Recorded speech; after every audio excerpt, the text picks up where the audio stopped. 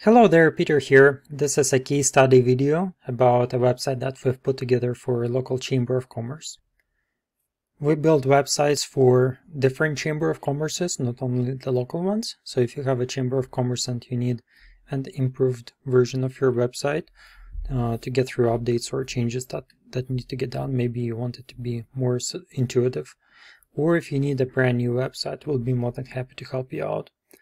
So this website has quite a few modules in here, a lot of drop-down menus. It's a fairly big website, but it's also very intuitive. So we'll go through the home page, how it's structured. Then we're going to go look at the member sign-up page. We'll also look at the membership list. Membership list is one of the worst probably pages on this website because they're stuck with the platform that doesn't allow us to integrate it into a website and make it look nice. Just has to do with their internal system administration that they're using. Alright, so the homepage of the website makes it easy to for a person to navigate. They got their phone number, which is really important, your social media buttons at the very top. And they've also linked it to this homepage because their Visitors Bureau and Chamber of Commerce kind of work together. And we've also built a website for Visitors Bureau, but that's going to be a separate video altogether because it's a different website. Let's focus on this one today.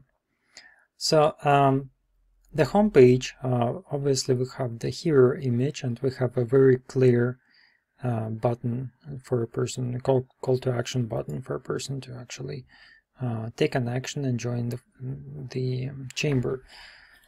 It's very easy for a person to join the chamber. They've got to fill out this form and they enter their credit card information and an automatic billing starts. And it bills users automatically, which is really cool, very easy for clients, as well as very easy for the chamber to manage their memberships. We've got 3 quick access buttons. With a big website, it's really important to have quick access buttons.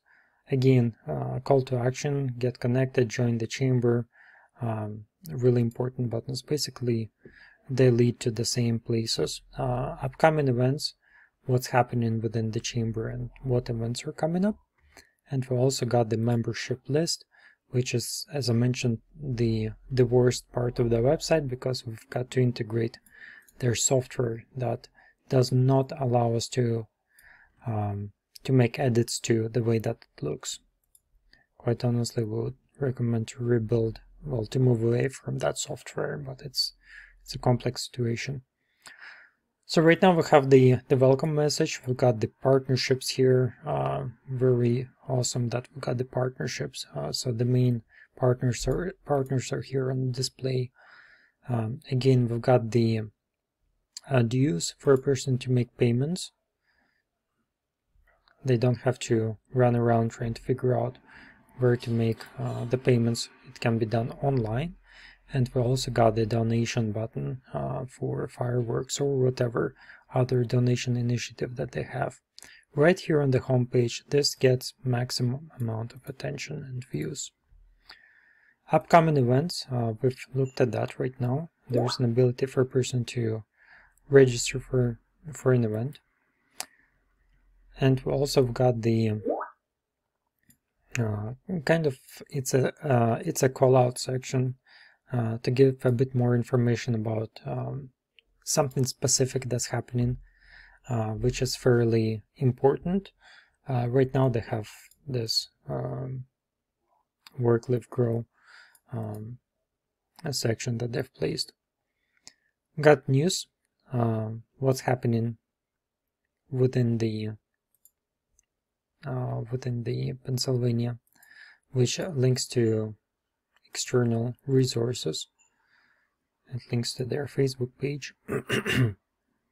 And we also got a small blog module so they can put up their latest articles in here. Next, we're going to look at the membership page, which we already looked at briefly, but it's an ability for a person to sign up within the chamber automatically without actually having to do a phone call.